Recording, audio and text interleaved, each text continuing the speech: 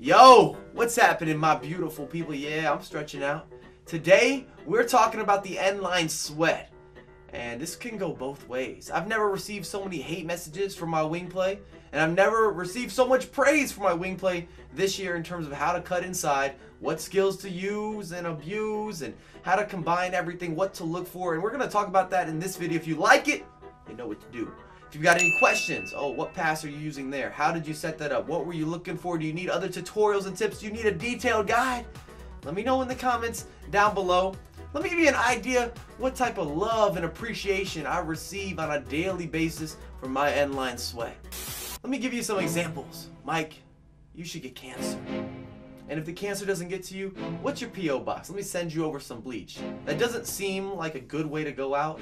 And if cancer nor bleach drinking, if they didn't do the trick, one of your favorites in the last few weeks, Mike, eat this dick up! Eat this dick up! And they say it like that. I've got ad libs that are being sent my way. I don't know if the Migos is getting this dick eating trend. I'm not sure what's going down.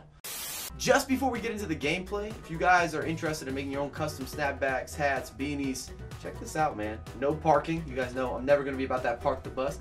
I also made a bronze bench hat. I might be able to link these designs. If you guys want this exact design, let me know. But I'm going to put links down below. Catbeast.com, DirtyMike10, get you 10% off. These are great quality. Catbeast.com, design your own custom snapbacks and hats.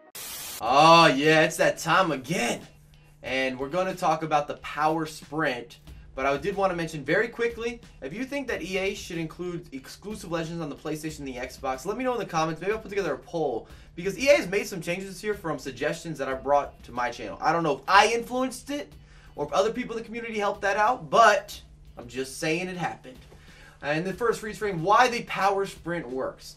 And the power sprint is just attacking the space, and you need to watch your opponent's defender. Because a lot of people love to use the defender. Either they're going to back off and anticipate a skill move or a cut inside, or two, they don't do anything. They let the AI defend for them. And a lot of people ask me, Mike, how do you beat the AI? How do you beat someone holding contain?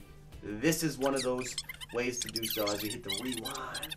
And that's why you see me run the lines quite frequently, because I notice my opponent is not defending. And I feel like I don't want this. This is not Dr. Disrespect. I don't want to see you just letting the AI do it for you. I understand they're overpowered, but I don't like that. You need manual defending, and you can attack someone who's containing. And you can see when they kind of turn your body. Here's a good example. Watch the defender. When players back off or they turn their body, they're either jockeying or containing. Both of those scenarios, you know how to react. If they're jockeying, that means they're manually defending. So you can kind of read how your opponent's shifting left, shifting right, or you could use a skill move at that point.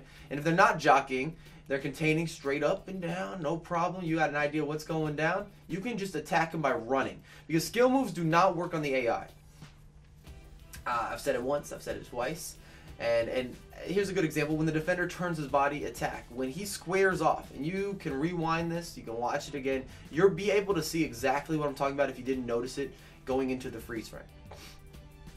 And when you're looking at the pass across, the majority of my pass across goals are going to come with just the normal, ordinary A or X pass, just depending on what platform you're using. I do like to use the driven pass, and I might make an entire dedicated video why use this and don't use this. And if you want to see that, you have to let me know. The second area here, we're looking at more end-line sweat. And I score a lot of corner kicks, and I got a lot more examples actually coming up shortly at the end of the video. But from corners, it's great to use the end line because it protects you. If they hit the ball, if they take it away, either they're trapped or it's going out for another corner kick. So you get another restart, you get another opportunity to score that corner. So if you can get down that end line, it's going to be a good look. And we're talking about the scoop turn here, where I've made a couple tutorials talking about the scoop turn in more details. And it's just about reading the defender. So I can see there, I believe it's Smalling. He's trying to anticipate. He showed me what direction. So we're going to do one quick scoop turn. We're attacking. And then you're looking for that layoff. Getting down the line, whether you're outside the box or inside the box, has so much value in FIFA 17, mainly because the AI does too much. If you guys are sitting at home like, Mike, this is sweaty, bro. This is gross. Don't put this kind of video out. Don't put this. No, it'll help you. It will help you beat the hoes. I realize that custom formations are gone now, but if those were still around, this is a great way to try to beat when there's an overload of bodies. You have to do a pass across, or someone who's parking the bus. If you can get inside the box and you can hit a pass across, or you can square it, or you can tramp it. It changes everything for you. It allows you to get an automatic goal. If the goalkeepers are acting a fool, Butlin's on his A game. This is the way. And I'm just demonstrating more scoop turns, kind of how to take it into space. And then also, of course, the pullback there, which is the body feint. And from the body feint position, it's always going to be that diagonal, by the way, in these examples. There's a money position, and you're going to see it here. And I call it the recovery man. So see where that man is recovering, he's trying to overcompensate and get in front of you, thinking that you're going to cross it ahead. That is the best time, and I want to stress this, the best time. There's not a better scenario for the reverse body feint, where you hit that diagonal, you lay it off. And after hitting that reverse diagonal, I actually find that in more situations, the best choice, or the most optimum choice, the most effective choice for that layoff is going to be that driven pass. So after you've pulled it back, driven pass, which is RB and A or R1 and X. I don't have the controllers, but that's correct.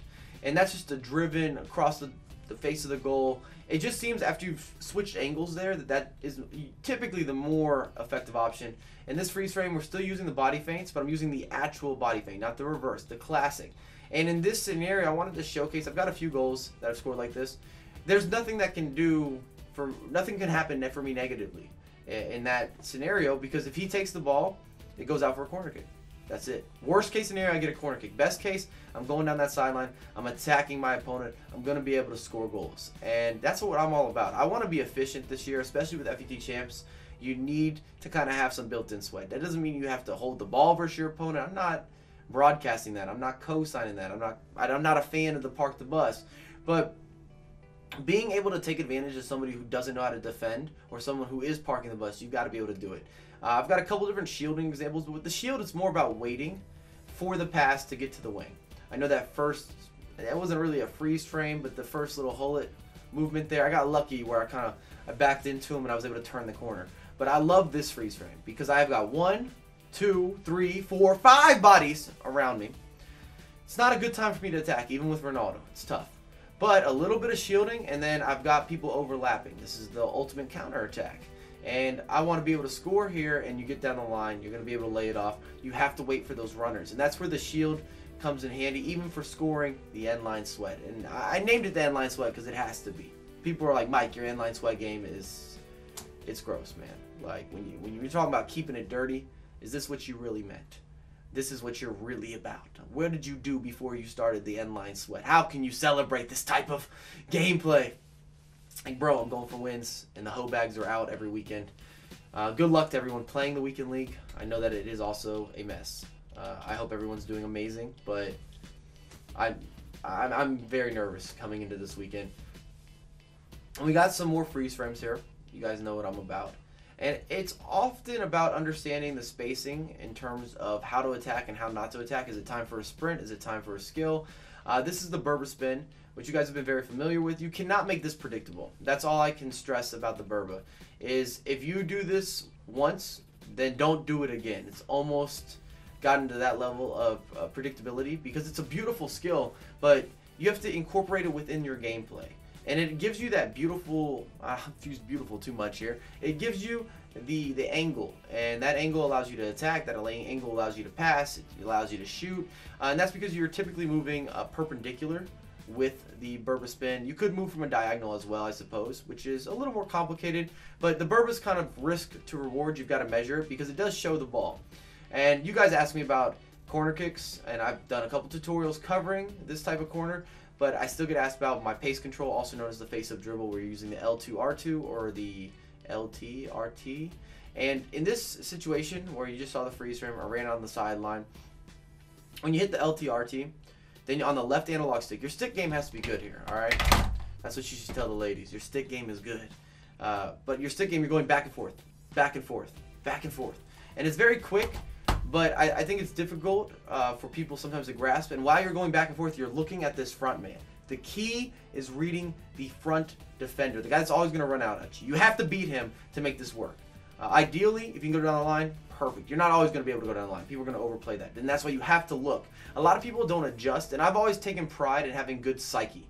And that's the only way I know how to describe it. Good psyche, where I feel like if we're in a 50-50, I can outthink you. And some of that's via practice, some of that's via experience, which is kind of similar there, and some of it's just via where you adjust just a little bit quicker. It's something you do well naturally. And for me, I feel that I've just got good psyche. Like, and this deals with turns and anticipation, and getting to the right places on the pitch. I've talked about it in a couple previous videos, but FIFA's more so about defending positions, not necessarily defending the actual player. And you see another layoff there. Appreciate that, Robin. That man has been aging for a long, long time. I think Robin's actually getting old now, but I can still remember the days when he was at Chelsea. Dude was like 25, 26, looking 35, 36. Could be your dirty uncle. I don't know why, but he's got to be a dirty flopping uncle. I love him as a player, though. Very talented, very dynamic. And the last couple examples, nothing too crazy. I just wanted to show you some examples of just normal passing. Picking out the right pass will allow you to get down to the sideline. It's that simple. You don't always have to have skill moves. You don't always have to run and attack. Something that I make a mistake in when I'm playing FIFA from time to time is I don't simplify the game quite enough. Sometimes I add the extra skill, the flair, the little razzle dazzle, and at times it's just easier to make the simple play, the pass and move, or the 1-2, and just create that space. And the last thing I want to bring up is I don't use the triple tap, and you didn't see it in these examples for a reason. Very rarely. I should say if I did 20 pass across positions or scenarios, I would say out of 20, maybe 1. That's it. But if you enjoyed it, drop a thumbs up, subscribe if you're new. Happy to have you. Thank you, my friends. Endline Sweat King. Title, mine, maybe. Peace.